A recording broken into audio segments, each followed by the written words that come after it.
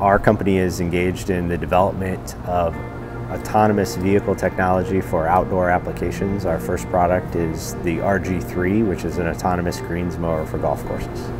So when we started looking at outdoor automation applications, we had identified that golf courses, above all other things, is the best maintained outdoor space. And as we started to work with golf course superintendents, we started to understand that on a daily basis, the operation of the golf course, the most critical piece of that is getting their greens ready before the golfers are on the course. And it has to happen every day in this 2 to 3 hour window before the golfers come out and play. And if it doesn't happen in that, then the course quality is not as good. It takes a lot longer to do. And so it's the ideal application for automation in an outdoor environment.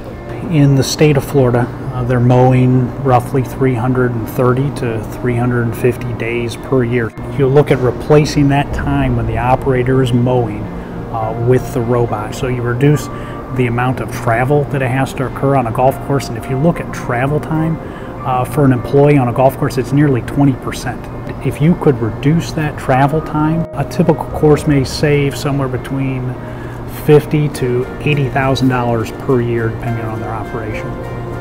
So a lot of the engineers actually do spend time in the field, either for the purposes of testing or actually helping with operations.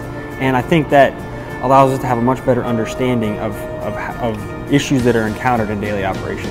For example, that when you go out and work with an operator and they say, hey, this specific issue is confusing to me, it's very easy to take that back to the office and then work on a specific solution to their concern.